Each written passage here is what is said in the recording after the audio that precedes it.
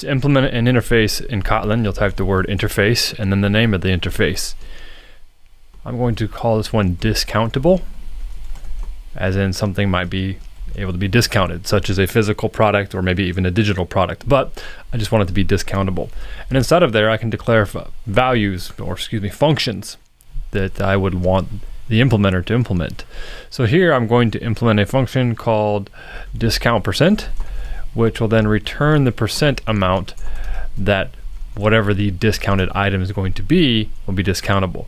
So now I have created an interface that is called discountable. It has one function. I'd create another function that could do something else. Perhaps I'd call it foo, and maybe it doesn't have a return type. It doesn't have to be.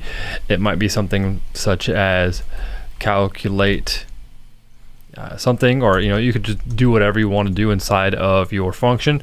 So it doesn't have to have a return type, and return types can be anything you want. And that's how you create an interface in Kotlin.